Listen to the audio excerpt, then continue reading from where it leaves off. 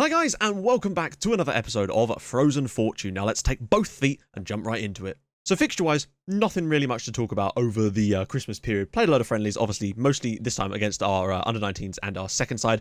As always, we mostly lose them because I set most of our first-team players available for both teams. I might stop doing that, just because I think that that's not allowing us to get as many squad players fit as perhaps I would like. So what I might do is start not taking control of them, but picking the lineups for the friendlies so that I can set all the players that aren't going to play available for them, but then they'll play against the first team, which means that we get the first team at full fitness. So I think that's going to be important going forward. Now, something I wish I didn't have to talk about, but I do, and it's YouTube. So I've been getting more and more comments lately of people saying that the videos aren't appearing in their sub boxes, and some people were saying that they hadn't seen a video from me since I started this save, which is ridiculous.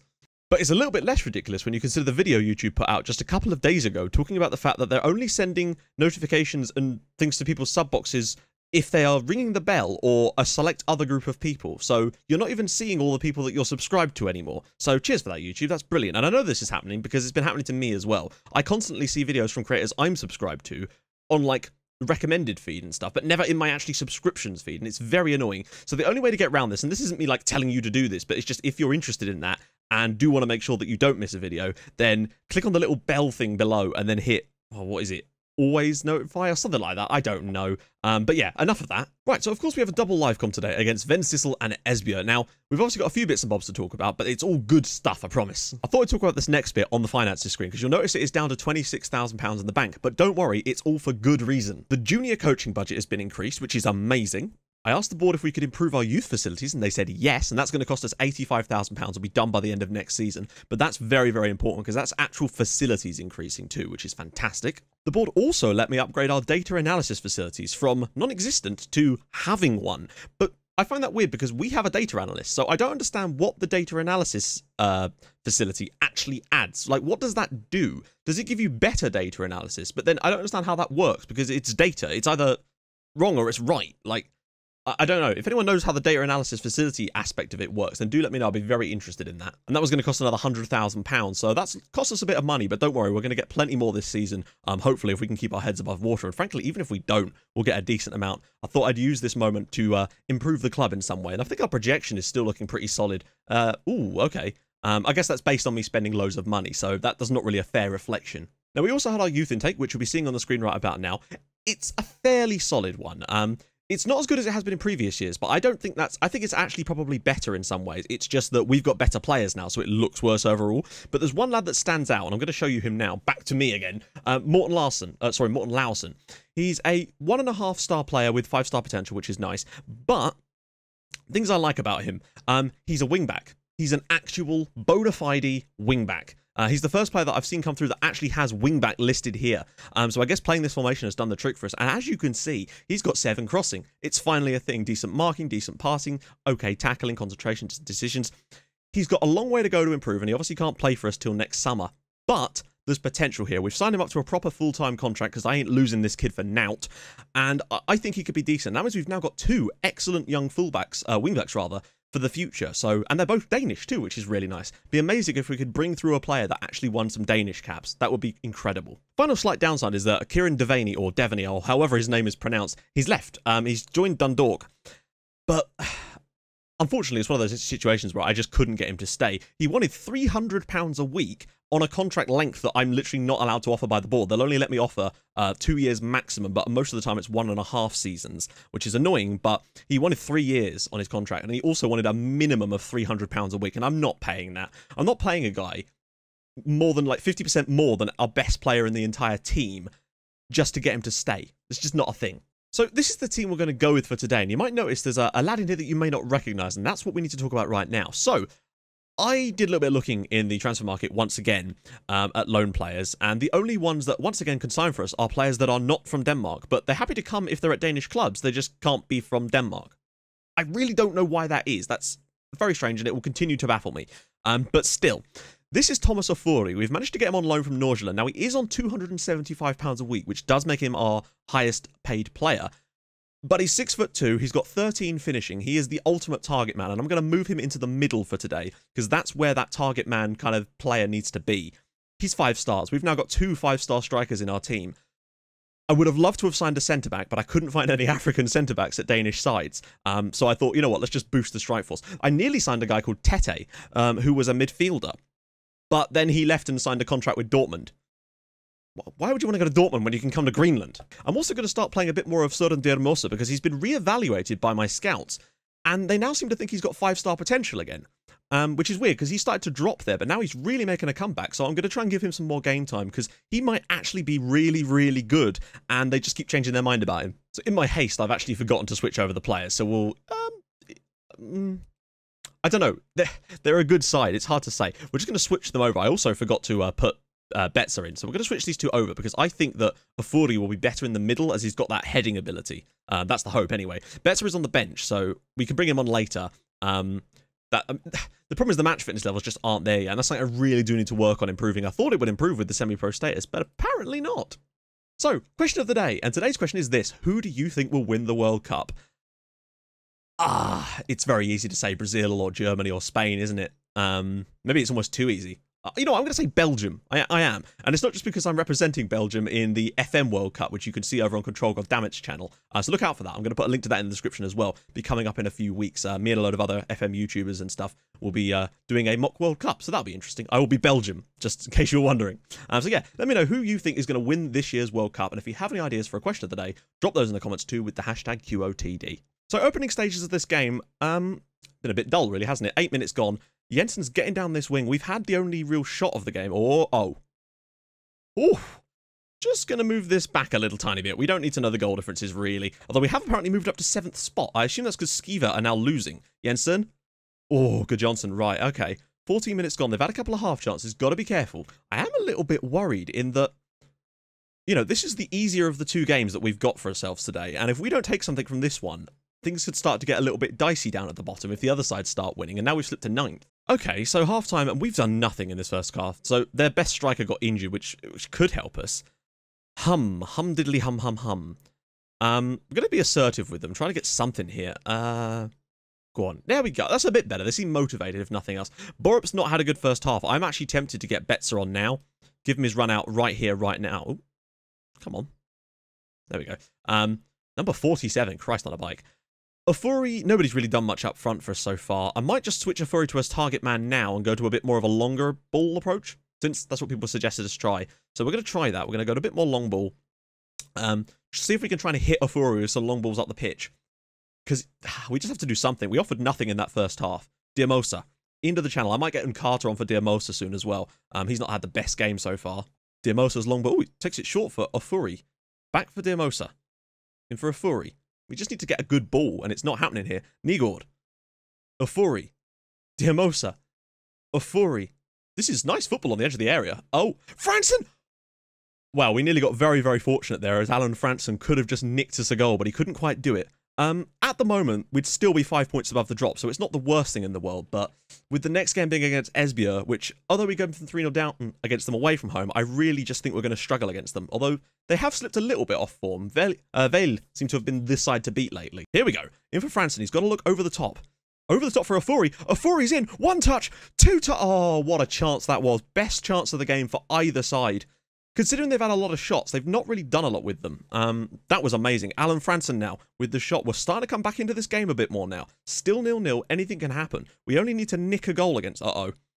Yeah, that's the thing. At 0-0, we just need to nick a goal in this game. It doesn't have to be a battering of any sort. Just nick something. Get yourself a really good home win against a top side. Well, not a top side. One of the better teams in this division. Oh, and Carter. Ooh, here we go. Yeah, see, that's the thing. Those really do need to be... They need to be aimed for Ofori. Right, striker changes are definitely necessary. He's got good match fitness. So I'm actually going to get Nigord off for Brennan O'Neill out on the wing here.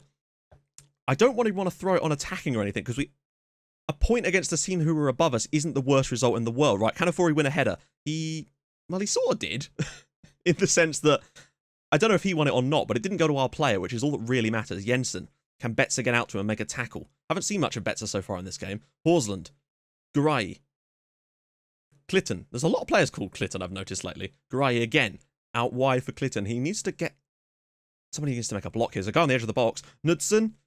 Oh, good Johnson again. Long range from a lot of their shots, but we've not done well enough. It's really a tough choice here. Do we try and push for the for the winner in the late stages of this game? Or do we just accept that what we've got is actually not a bad result? Betzer is going to lose the ball, isn't he? Yep.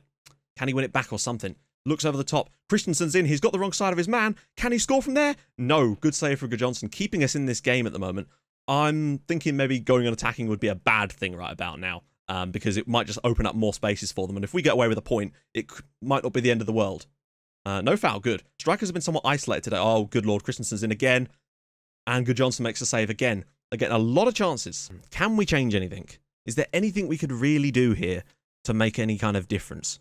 So we're having a target man, but unless they're actually aiming the passes for the target man, is there anything we can really do about that? No, you see, I wish there was a way that you could encourage these guys to, should we just go route 1, maybe? Oh, that's not what I meant to press. I wish there was a way you could encourage our midfielders to pass it to the target man, essentially. Pass into space, maybe? Is there a way to... Nah, we'll just go with that for now. There's trying to go a bit more route 1, hit Ofori, let him win some headers against them, because that's what we really have him in this team to do. Christensen, Knudsen. Oh, he's going to shoot first time, you think? Yeah, okay. I mean, a draw wouldn't be a bad result. It's still a point. And it's not like we've been good enough to get a win in this game. And Carter, over the top. O'Neill's in! Oh, what a chance. We've actually, to be fair to us, created some of the better opportunities in this game, despite not exactly doing a great deal. Brendan O'Neill probably could have done better with that, to be honest. We do seem to have perked up a bit later on with this, going route 1 type of option. Franson's over the top again. Can he square it for someone? Oh, Allen, just back post. Brendan O'Neill would have had a tap in. Tell you what, the last few minutes of this game has been all us. Brendan O'Neill again. Can he get the cross in this time? Goes all the way back from Carter. Just need one good moment. That's a great ball for Gunnarsson. Ball in. O'Neill! Oh, what a save. What a moment that was as well. We've really stepped it up the last couple of seconds of this game. Well, going route 1 seems to be an option we can try in the future. We probably could have won that at the end, but I'll take a point. It keeps us 5 points above the drop zone, which is where we want to be. I am actually happy with that result. They look extremely delighted, and they kind of should be. Betzer wasn't great when he came on, but I guess match fitness, once it starts to come back to us, we could have won that game. I really think we'll struggle against Esbjerg in the next one, though. We do also have a third affiliate now. This is B909, so Battle of the Bees, so to speak. They're just another amateur side, but it's allowing us to send some players out on loan, which I think is very important. We did already have this stuff done. I just wanted to split up some of this knowledge in between the games. And in terms of the players we've got out on loan, you can see there's quite a few, mostly at Ringsted, Kolding. We can't put any players to B909 just yet, but Haukar Jakobsen's been excellent. 8 goals in 10 games out on loan. Niall Porter's doing well for Ringsted as well. Ringsted are just looking quite decent with some of our players involved. So that's quite nice, isn't it? So we've just had an update, and apparently now Runar Ingolfsson is now a potential Superliga talent, which is very nice to hear. Morten Laursen has finally signed his first professional contract with the club too, which is very, very important. And Alan Franson is now considered a decent player for most teams at this division, so that's good. Whilst we're on the topic of Alan Franson, he hasn't left, as you can see, obviously, but no clubs even put a bid in for him in the summer. And now that he's considered decent for this level, I was actually surprised that they didn't. And he seems quite content to stay for the moment. I think in the summer we might struggle to hang on to him, but that's just a bridge we're going to have to cross when we come to it. So for this game, I'm going to switch Ofori and Nygaard over, because as much as things didn't go to plan in that game, I do want to have Ofori in the middle, because I think that's where he's going to be best. And we're also going to bring in Oliver Betzer in this role here. I'm going to try him for a few games. If it doesn't work out, we can go back to Borup and play Betzer in the away tactic in a situation where he's probably a little bit more comfortable. I might also play Carter today, because he has been excellent this season. I think he thoroughly deserves his place in the team, quite frankly. Right, and that concludes our team for today's game against Esbjerg. It's going to be tough, but they beat Vale in their last game as well. So I don't know. I think it's going to be tough. And also, I think they play a 4-3-3, so it's going to be a battle of the 3 striker systems today. So expect goals is what I will say on that one. They seem relaxed, so that's good. We've got lots of options up our sleeves if things start to go wrong. We can go route 1, we can try attacking, we've got overload, we've got all sorts of potential plan Bs in this game. When things inevitably go, that's better. Ofori actually won a header. That's more like it. Nygaard would probably have lost that chance. Good Johnson. Kurga are beating Marienlyst, which is probably for the best, actually. Since they're one of the lesser teams with the lesser points. So that's nice football, actually. Gunnarsson into the channel for Franson. Can he go back post, or will he have to shoot himself? Digs it out. And, well, a little unsure as to what that was supposed to be there. Ramkilde. Now we've got a problem, though. It's 3-on-3 at the other end. And in comes Betzer. Oh, no, Oliver. Oh, a huge mistake from Oliver Betzer there. Nearly cost us. The main team I'm worried about is Frem. If they start finding some form, then I would be a little bit worried. Because, oh, that's not great, is it? Yeah, Frem is the one I'm worried about. Because if they do start to find some form, we could be in trouble. because it would only take us to lose a few games and them having a couple of good wins, as we've done at times this year, for things to start to go a bit tits up for us. Oh, what the hell even happened there? Things have started to go off the boil a bit for us here. Ofuri, can he knock it? Oh, Benson needs to look out wide. And Carter, Franson could turn. Oh, what a hell of a hit that was from Alan Franson. First chance of the game for us, really. Counts as a long shot. I thought he was in the box, but hey, maybe that's not the definition of a long shot. Franson's corner goes short for Gunnarsson, and that is dreadful. Betzer, we've got to be careful he doesn't get caught up the pitch here. Ofuri, Nigor, Franson. Oh, another good chance from us there. That's better, working into the box. Nice. Franson's corner. This time whips it in, and it's in the back of the net. It's Mikael Nygård, and we are winning it against Esbjerg. This is not a drill. We've been really, really good so far in this game. Created some good opportunities. Franson's ball whipped in. Larsen with the strike, but hey, in the end, Mikael Nygård getting in there and making it 1-0. Against the runner play a tiny bit, but my goodness. And it's an instant equaliser. Good stuff. Skiver are winning as well, which probably doesn't help. I can't believe that straight away. Damn it. Literally just ball straight in, set piece gone. Johansson, just easy header for him. That's not good, is it? We've actually done all right limiting them to only one shot on target so far. Benson, can he switch it through for Carter? Ah. Ooh, wow. This is not bad, you know. We're actually putting in a pretty stellar performance against one of the better sides in this league. And Carter, over the top for Ofuri, brings it down, shoots, and it's well saved again. I cannot stress how good I think we've actually been today. Ramkilde. Doesn't mean we're going to get anything from this game, of course. But at least I'm seeing things I'm very proud of so far. We just need that one clearance that finds its man. I think we might need to go a bit more long ball in the second half, because a lot of these clearances aren't quite getting long enough. I am very pleased with that first half. There's a few little issues here and there, but I'd say we've maybe been the better side. It's hard to say. I'm happy with the performance so far. Keep it up. The one change I am going to make, though, is we are going to go a tiny bit more long ball in this second half, and I might switch Ofuri over to a target man, because you can see, again, he's been the worst performing player in this team tonight. I don't know how pacey he is. Is he quick? He's not slow. We'll have to see. I think target man maybe in the second half, try and aim some passes for him with this longer approach. See if we can win some knockdowns and see what happens with that. Franson's ball. And, oh, he's been fouled. Nice. Good Johnson looking long this time. Nygård, I don't know why they're aiming it at Nygård. Really, really don't. Right, here we go. And Carter. Campbell, look. Oh, my life. Ljung. And well saved for Good Johnson. He's just bailed us out massively there. Uh-oh, space out wide. And he's going to find his man, surely. Lund, he's got all these players to aim for. And Ling, oh, good stuff. Benson gets a tackle in. Wilson. Yeah, even these just little 50-50 challenges, we're not winning any of them. Oh, what on earth? It looked like two of my players went for that ball and they both missed it. That was such a strange goal. I want to see this again. That was really weird. The ball's played out wide, which is fair enough. And you know he's going to thump this into the box. But I thought we'd got that covered, frankly. Oh. They just sort of stood there. GG, guys. Okay. Changes are afoot. First change that is going to be afoot is Betzer off, Borup on. And Carter, they've been okay today. And from the striker's perspective, we don't really have a lot of options. We've got Buya, I guess, but I don't think it's really worth bringing him on. I think it might be better, actually, to switch a few things up like this, maybe. I know it's 3 subs. I know that always comes back to bite me, particularly when it's early on, but I'm also going to go more attacking. Maybe pass into space a bit. Nah, we don't want to pass into space when we've got a target man on the pitch. We are going to close down Lund a bit more. I'm a bit annoyed about that. I think we've played all right today and probably deserve a bit better. I really feel like we're good enough to get a draw from this game. Campbell, Ofuri, that's more like it. Nygård over the top. Franson needs one-touch shoot. Oh, Alan. He's had a few of those lately and they've all been whiffed. I can't help but feel like we're a bit unlucky in this game so far. Larsen. Oh, God. They're just that little bit better in the areas that are very important to be a little bit better in. And there you go. That's 3-1. That's a shame, actually. We've played quite well, but they've got that little bit higher caliber of player that can just win balls in this situation here. Brink wins it, finds his man in the channel, and then back post goal.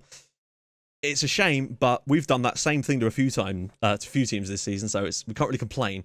Right, we might as well go overload at this point then. Oh, wrong button. We're going to go overload, and we're going to go route 1 for the final 25 minutes and see if we can't nick something from this game. Malwarebytes is telling me I can upgrade. I don't care, and it's 4-1 now. Oh, my God. That is most annoying.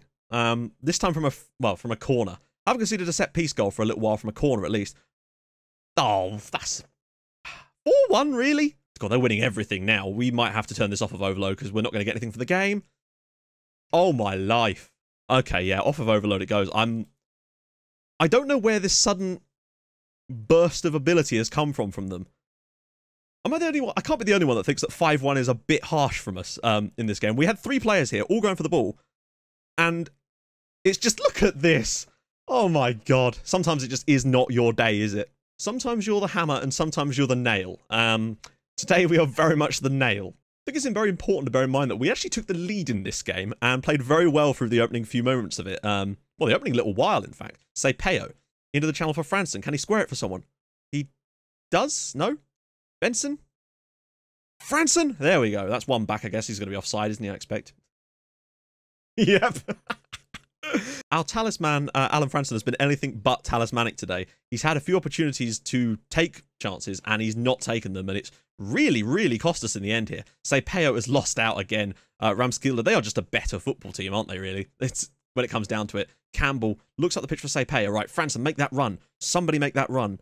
Looks over the top for a 4-y. Here we go, chance. One touch. Finish. No, nothing still. Unbelievable. I've got to say, I feel 5-1 is a bit harsh. Oh, and another save from the keeper. We've been just given the absolute willy in this game, to be honest. And I feel like we should have done better. Looking at the key passes we had in this game, we've created good opportunities, and they blew us away in a quick little spell of, oh my god. But that's the difference between good and very, very good, isn't it, really? Okay, so since we're doing double live comms from now on, I figure next episode it'd be great to do, because look at that, we've got Vidovre, Marienlyst, and Frem in 3 successive games. We've also got Veja up next, so that's going to be tough. But I figured, why not do the games against Marienlyst at home and Frem away, because those two could be really, really key in deciding whether we stay up this season. Because if we could get a couple of wins in there, that would be massive for us. Marienlyst at home is very important. Frem away is probably even more important. Vidovre away, although they aren't a direct rival, is important because it's basically a chance for 3 points. So, yeah, that's what we're going to do in the next episode. So if you have enjoyed the episode, do be sure to drop a like on the video. That'd be amazing. I know the results haven't exactly been top draw today by any stretch of the imagination, but we did get a point in the first game, and we actually looked all right against Esbjerg. They just were a cut above the rest. But yeah, drop a like on the video if you enjoyed it, and subscribe to the channel if you are new, and I'll see you guys soon for what is hopefully going to be a more pleasant episode regarding the results, because we do need to pick up some wins again, because it's going to start to get a little bit squeaky towards the end of the season, because if Frem or Marienlyst or any of those sides start to put together a really good run, if fixtures start to fall their way, we could find ourselves getting sucked back into the relegation battle, and that's not a place I really want to be. So I'll see you guys soon. Thank you so much for watching. Bye bye.